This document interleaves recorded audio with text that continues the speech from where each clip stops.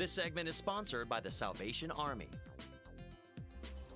Well, take a look at this. We are in the middle of the Christmas distribution here at the Salvation Army. To talk about the need and the progress is Major Deb Ashcraft. Good to see you again. Good to see you. It's so cool to see this in person. Talk about what's happening, what you guys are doing right now. Sure. So at our 4 Salvation Army locations in Franklin County, right now today we're at East Main.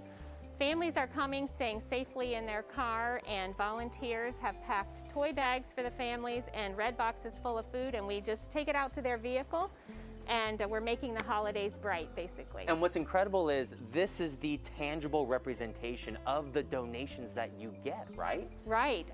One of the big programs we operate is the Red Box program, where thousands of families receive food enough for a Christmas breakfast, traditional turkey dinner, and they get to have a game so they can play games around the table and make positive family memories.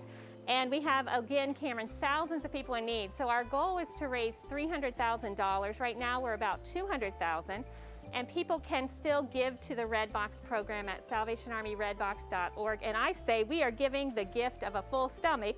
They're receiving toys, but also the gift of a full stomach. So incredible. And again, you have this holiday season to reach that goal, so there's still time. Right. And really, virtually is a popular option this year. That's right. You can give safely and change the life of a family. Give at salvationarmyredbox.org. Perfect. Well, if you haven't already made that donation, there's another challenge that's kicking off today that we're going to tell you about coming up next. Don't go anywhere. We'll be right back.